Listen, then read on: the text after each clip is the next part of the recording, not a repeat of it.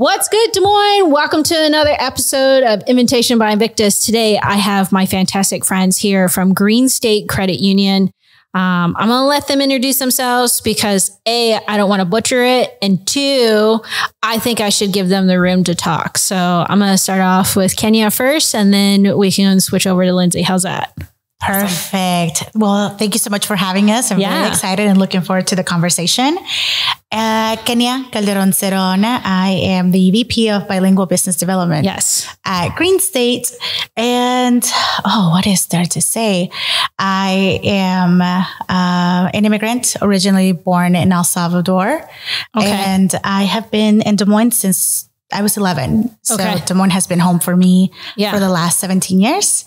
And heavily involved in the immigrant and Latino community space, which ties nicely with the role that I have at GreenState. For sure. And Lindsay, for the viewer that doesn't know anything about you, tell us about you. Well, I am Lindsay Candidate.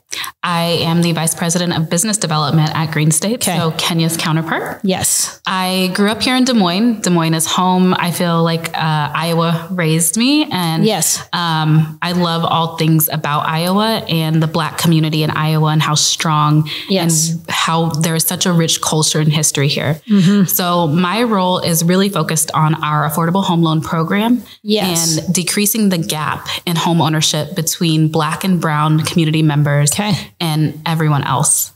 Like I said, Iowa has a rich history here for people of color, but there are some issues that are not being addressed and that haven't been addressed. And GreenState is very focused on addressing those issues. Yeah, let's talk about that because I don't think people really know. I mean, people kind of, but not really, right? Mm-hmm. Like you guys brought us in like a month ago to come shoot your event. It's now a yearly event, right? Mm-hmm. And the name of it has changed and it's morphed because you guys have found out that there's a higher need out there for what you're trying to do. So like kind of, again, for the average viewer that doesn't know, kind of walk us through what that is. Yes. So we as a financial institution, have acknowledged that there are disparities in our industry that we can no longer ignore. So our event we're not calling it a community celebration, where we bring nonprofit leaders, just leaders in the communities that we're trying to serve, to come together and just have a space for us to exchange ideas, to celebrate the work that they've done throughout the entire year. And as Lindsay mentioned, some of the disparities that we're trying to address with our community partners is the homeownership gap, underserved rates for folks that are unbanked or underbanked. Yes. And so we do all of this work to be able to ensure that Iowans, specifically Iowans of color, have access to financial services. Right. And I think it's easy for us to just talk about the work and continue to do it every single day. And that's why our event has turned into an annual series, because I think it's also important to acknowledge the work that has been done and celebrate it. Correct. Well, and their work really complements what we're doing. We would not be successful and we cannot continue to have success without the community support and without those community partners really leaning in and telling us what's going on, what are they seeing, what do they need from us? And not so much us telling the community what they need, but really listening and allowing them to help us evolve and grow the programs that we have and the services that we provide. And having that impact or having that input makes us, I feel like, more well-rounded in providing holistic financial support. Right. Like I had Aubrey from Eat Greater Des Moines. They serve a population that a lot of people don't really want to touch, right? I feel like that's kind of what GreenState's doing, right? Like you guys created, and this is what I learned at your event. I actually paid attention. So that you guys created a program for the true unbanked, right? People that don't have documentation, but they got a plethora of cash, but they can't bank, they can't rent because they don't have proper documentation, right? So you guys helped created a program, I believe, that gets people to buy their first house, right? Or give them banking services that nobody else wants to touch. Yeah, absolutely. Well, it's kind of a two-pronged approach. So we have our affordable home loan program that is targeting people of color. Okay. People of color, the goal is to try to get them into home ownership. The program is considered a special purpose credit program. So we do have different guidelines. Okay. But even though the guidelines are slightly relaxed, the goal is to make sure that the person is ready for home ownership. Okay. So we're not just going to put someone in a home. No.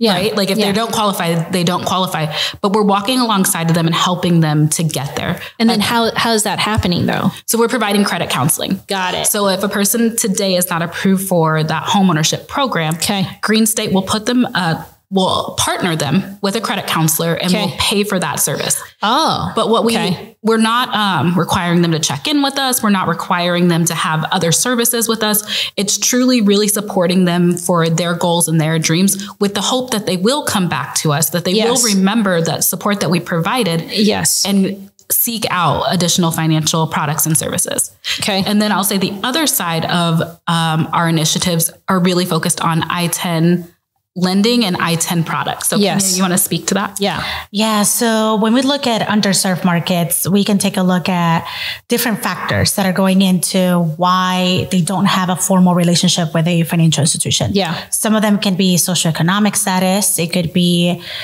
distance to an actual location where they can or language barrier. Language barrier is another one. And then another one that we started looking into is legal status. Okay. So what I mean with that is that we'll have folks that don't have any, they're not U.S. citizens today. They are immigrants here working and filing their taxes under an ITIN number, which stands for an individual identification. Oh, let me back up. Oh my God, I think I talk about this all the time. Individual taxpayer identification number. Okay. And so those are the folks that, when we think of immigrants, some people may think like, oh, they just, they arrived to the United States 5 years ago. But in reality, we're talking about people that have been here 30 years. Yeah. And they just have not had a path to citizenship yet. So they continue to live, quote unquote, under shadows or even excluded from your mainstream financial services. So we work to put together an ITIN lending program where folks that don't have a social security number today, but they file their taxes, they have this identification number, can come to us, open an account, build credit, and ultimately also become homeowners. Yes. First-time homeowners. Most likely, right? Yes, most likely. And so it just complements it in a way that I think other credit unions have tried to do it, but I think GreenState has taken a holistic approach to truly look like we're not just going to do this and be like, okay, we're done. It's looking at every single piece of the puzzle as to why people are underserved. And what do you guys have found in that search? Like why it's so underserved? Like what is it? Well, I would say I think the biggest thing, the biggest barrier for people of color is trust. Okay. That's what I was going to say. We're on the same. Yes. It really is trust, and trusting that if I put my life savings, if I put my money into your institution, what are you going to do with it? How is it going to help support my family? And also financial literacy is key, right? Okay. If you don't have a banking relationship established at 18, you're less likely to have the tools to know how to operate it, how to use it, and how to take advantage of it. That's statistically proven, right? Yes.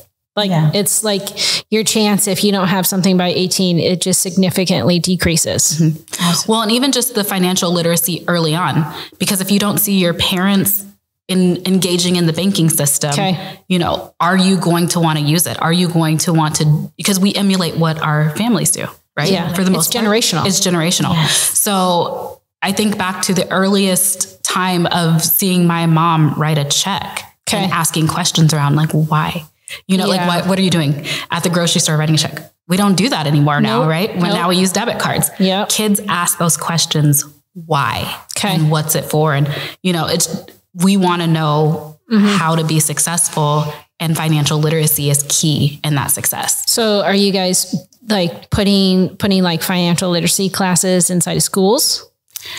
No, so we're taking a different approach. We're looking at nonprofits that are already servicing the communities that we're trying to serve and partnering with them so that the trust that they have already built with these nonprofits and service providers can be transmitted over to us. Because if an immigrant is going to get legal services from a nonprofit and they're trusting them with something very vulnerable. Correct. And then they see that we're also working with this nonprofit. Then it's like we're sharing and also being intentional about coming to them and not waiting for them to come to us. Okay. And to your point, because sometimes people do ask, like, well, you're going to schools, right? Right now, our target market is really those folks, those parents. They are the older immigrants that are already, probably in their 50s and they've never owned a home yet. Yeah. And I think to your point, the trust, when I think of the immigrant community, we inherit a fear of financial institutions because immigrants or refugees may come from countries that don't have the same banking system that we have in the United States. No. Yeah. It's very different. Super different. And sometimes, in some countries, depending on the country, financial institutions are not insured. Are not regulated the way that we are in the United States. So case in point, China, because everything collapsed in the last 6 months there. Yes. And so when we talk about generations, you may have somebody that's a child of immigrants, they're U.S. citizens, and they might still be fearful of financial institutions, even though they don't know why. Yeah. And so that's why being intentional about the type of partnerships that we build is so important to build that trust and to also make sure that our institution looks and represents the community that we are trying to serve. And we hear that in a lot of DEI spaces, but for us, it's very important because talking about money is a very vulnerable conversation to have. Money, unfortunately, makes the world go round. As much as we don't say that, but it is, right? Yes. So if you don't have any money, then you don't have any chance, and no chance equals no hope. Yeah. Right. So if you don't have that pipeline, then how can you survive? Yeah. And it's like having a conversation about your finances with somebody that's going to understand cultural practices that are going to be relevant to you is so important too. I would say you guys are super, super diverse. Like your organization as a whole. I'd say we're getting there. We're getting there. There's definitely a lot of work to be done. And, the space that we occupy, though, it's so important. So a lot of the conversations around recruitment and strategy is really going back to making careers in financial services an ideal career for people of color and marginalized people to be in. Because one thing about people, if you can't see yourself there, there's no vision, there's no dream, right? And for people of color, I can imagine, and one of the things that I used to believe when I was younger was that you had to have money to work at a financial institution. Oh, yeah, that's a huge myth. That's a huge myth. Yeah. But I mean, here in Iowa, like when you look across the financial services landscape, there are very few lenders of color. For sure. I mean, even more so, there are very few Black lenders of color. I know of maybe 2 in the Des Moines area, but they work in call center. So they're not front facing. Really? They're not someone you can walk in the door and sit down with and talk to about getting a mortgage. Yeah. Yeah. The unfortunate part is, I'm a transplant. So I've lived on both coasts. I've lived on the West Coast the longest. I come from many hubs of diversity, right? And I come from a home of it was a trilingual household, Korean, Italian, and English, right? So I grew up in that. And then I come to Iowa, which essentially is 96% population white. And it's very different for me. And I've told my partner who, she's white, is like, Iowa needs more culture. It needs more diversity. Like when we travel, I make sure my kids get a piece of that culture and diversity wherever we are. I make sure that these kids understand what Korean barbecue is. So nice. Hunter, what's your favorite food when we eat out? My favorite that we've had. Yeah. Either Korean barbecue or Garozzo's. Yeah, Italian. Can't go wrong with the Guidos. But, I always make sure we go somewhere outside of Iowa that's not in Iowa that has some sort of diversity and culture inside of it. So that, because I feel like that's just missing here. Yeah. And it can be very lonely if you think about it. If you are for sure in these spaces, and something that Lindsay and I are a department of 2. Yes. And one of the characteristics that I really appreciate about us, that I think we both are on the same page, is that we don't speak for an entire community. No. Yeah. We can't. Yes. I have my own experiences as an immigrant that's not going to be relatable to every single immigrant in Des Moines. No. And same thing for Lindsay. But you guys have a foundation. Absolutely. You have a foundation that people can relate on, right? Yeah. Absolutely. And I think that even just with people relating, they understand the authenticity of how we speak and what we're talking about. We don't speak for everyone, right? But we have listened to those community voices. We do have that experience serving our community. And that's one great thing, that even before both of us came to GreenState, we were working in this community. We had community relationships that were authentic and genuine, and really help to enrich our knowledge of what's going on in Central Iowa and the ways that people need to position themselves and businesses need to position themselves to correct and address. Okay. So what can we do to help? What are the things that people, like the viewer out there, what can they do to help? To help in any capacity, in any way, whether it's, I guess, showing up, volunteering, donating, what can they do? Well, my first thought is awareness is key, right? Being aware that there is a wealth equity gap in this state. That is we're in like the top 10 for people of color and their white counterparts. So just being aware of that and thinking about what space in the community do you occupy that you can support that. So like if you work, an example would be if you're in healthcare, right? How can you support that wealth equity gap? Bringing awareness to healthcare screenings and things that will decrease people's, decrease the chances of them ending up in the emergency room and incurring a high bill. Right? How can you advocate for insurance for people of low means or marginalized communities so that they can actually go to the doctor and have those preventative screenings to be able to combat issues. And I think that every single space, every single industry has a part to play in decreasing the wealth gap. And so I just want people to be aware of that and start thinking about innovative ways that they can impact it. What else? For me, and I've said this for a couple of years, because I've been in the credit union space going on 7 years now, is people, we need to put our money where our mouth is. And this is very literal because we work for a financial institution. But what I mean is that we pay attention to what the food that we consume. We started to pay attention to the media that we consume. I think we also need to pay attention as to how are we investing and what financial institutions we're supporting, and how are they supporting underserved communities. So that's really comes down to the credit union difference. So the credit union difference is people helping people. And so a way that people can show up is by paying attention what their financial institution is doing for underserved markets. For sure. And so if folks say that they care about the investments and ongoing improvements to the living and the livelihood of our neighbors of color, that also starts with your financial institution. If you're banking, I'm not going to name any banks because I'm not going to be petty like that. But if you continue to choose to do all of your finances with major banks, but you don't look at what they're actually investing in. Then you're kind of out of touch.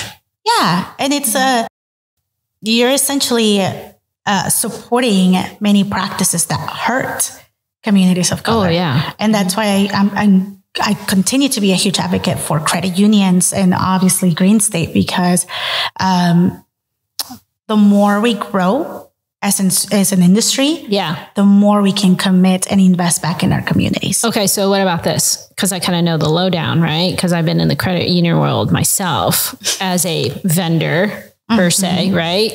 GreenState is the largest credit union in the state of Iowa. What do you guys say when somebody gives that as pushback? Why should I come to your credit union when you're already number one? Well, I think that with being number one, there's a great responsibility there. Okay. And so while we are the number one credit union in the state. And the largest. Yes. And I don't have hard facts right now, but I can go out on a limb and bet my next paycheck. Okay. Next paycheck that we give the most back to the communities that we serve and that are in our field of membership. I actually believe you, though. So, yes. And I'm sure our chief marketing officer can fact check that, but I'm confident in that we give back to our communities. Yes. And we also invest in learning more about our community. I would say that's very accurate. Yeah. I would add to just holding us accountable. Yeah.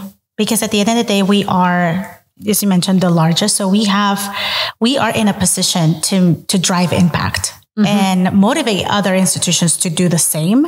And so by being our members, being part of our credit union, that's a perfect way to continue to hold us accountable, to continue to do the things that we say we're going to do. Yeah. I think that's part of the thing that's missing today is the accountability factor. Right. And I think people have a hard time with that word, right? Like people just don't know how to handle it anymore. Yeah. Right. Well, our leadership team is huge on accountability and asking for our feedback, and they don't mind when we push back on them and challenge. And it's a part of our culture, right? Yeah. We are not afraid to fail because through failure, we learn and we get better. Through failure is growth. Yes. Yeah. And that's exactly what happened with this initiative. GreenState tried to enter the Latino immigrant market maybe a few years back, and they failed terribly. Okay. And they say that they're very candid about it. And so they put it on, they stopped what it was that they were trying to do. And then when it came up in conversations, again, I think late 2020, our senior team was all on the same page that if they were going to try to do this again, that they needed to be 100% on board. Okay. It couldn't just be an initiative. It needed to be embedded in our practices and our decision making. Okay. And so that's when they brought you in first, right? Yes. So they brought you in 2021? 2021. Yep. And then Lindsay came this year. Yeah. 2022. Okay. So what's happening now? What's going to happen in the, what you guys are working for now? Well, now we are really focused, like I mentioned before, on that financial literacy piece. Yes. So we're looking to open our first GreenState Financial Empowerment Center. Yes. And we want to place it in the 50314 neighborhood. Okay. As that has been a neighborhood that has been overlooked in central Iowa. The north side. The north. Well, I say it's down like central north, because it is very close to downtown, right? Like a lot of people that are going from the north to downtown have to pass right through it. Well, you have to cross over University. Yeah.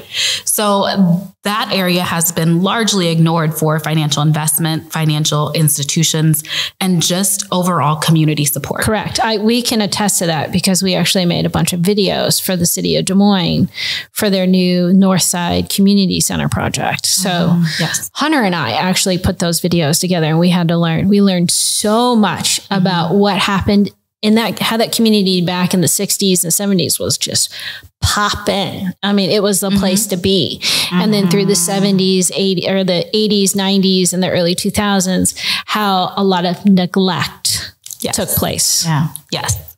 So by placing it there, because we have been so focused on Black and brown communities, and that is the majority in that space, it really provides access. Yeah. Because Kenia mentioned before, some of the biggest barriers for people to get to their financial institution is transportation. Okay. Right? There's a huge transportation issue across the state of Iowa. I would say that's fair. But even here in Des Moines, people live where they can get the services that they need. So grocery, banking, even the dry cleaners when it was popular back in the day.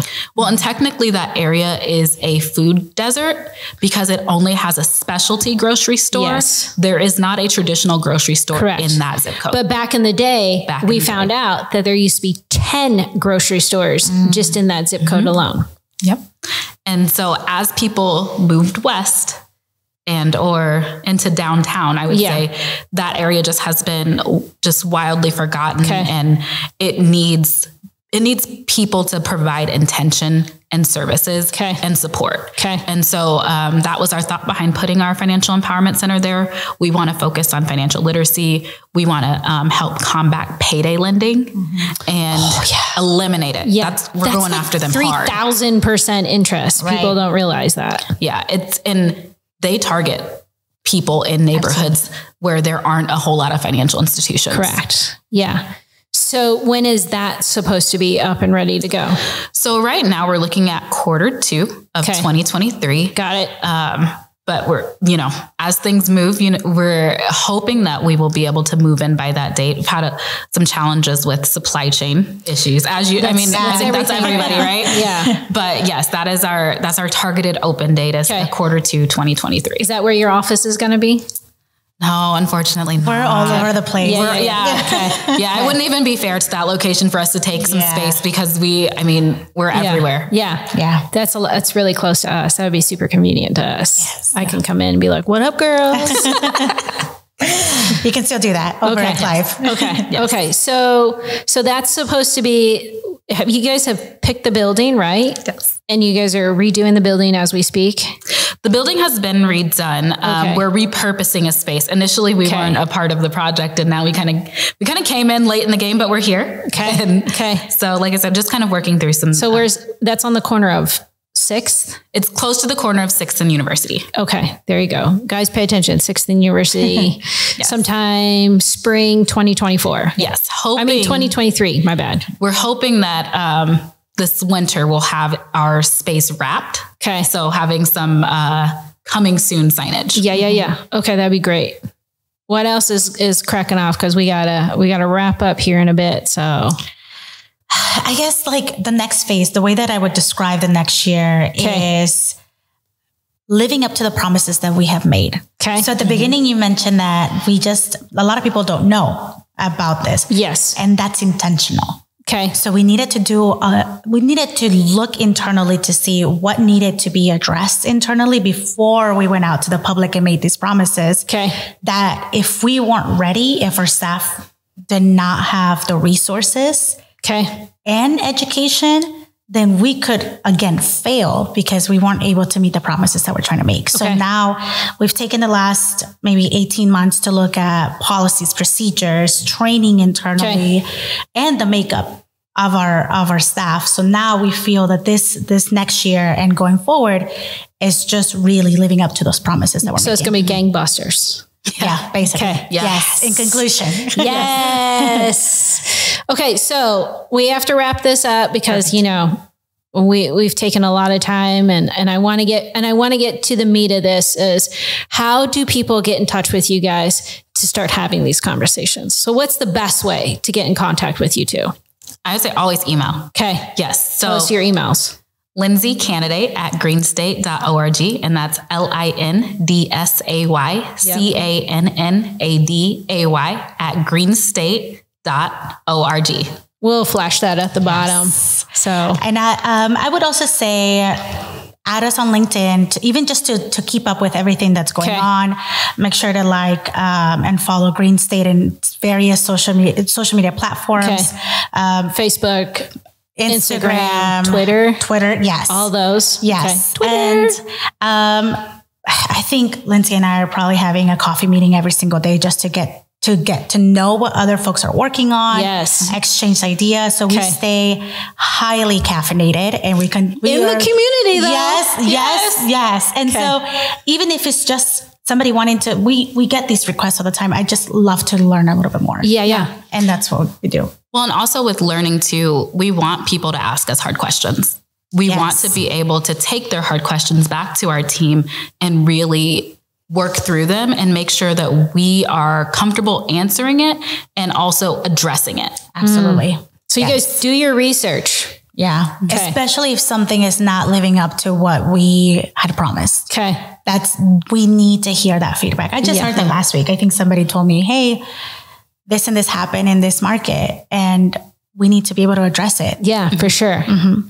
Okay. Again, you guys can email or visit their website. You can schedule a personal one-on-one time with you girls for some caffeinated time, right? Yes. And then just pay attention to all their socials and things like that. So absolutely. We have to wrap this up because Hunter keeps flashing me. So Hunter, stop it. Yeah. I'll probably bring you guys back because this is, you know, what you guys are doing is not a one-off conversation, truthfully. You know, I love what you guys are doing. This is, you know, I'm a kid that, you know, essentially came from nothing. Right. And so, and I'm used to seeing diversity, equity, inclusion, and a HubSpot of culture and things like that. I think what you guys are doing is dope. So I think this is what our community really needs and the empowerment behind it. So I'd love for you guys to come back on a different time and spend a little bit more time deep diving into this some more. And hopefully, this helps as a piece of like, you know, fueling your mission. Absolutely. We always hope that someone will hear what we have to say and reach out with the questions. Yeah. Again, check out Kenia and Lindsay on their LinkedIn. You can visit their website. You can email them because we will flash both of your emails because I got it both underneath here, and then that you guys can just reach out for any information. Thanks so much for your time. Thank you. I know you guys are super busy, so thanks for coming through. I appreciate it. Yeah, no problem. All right, and we out.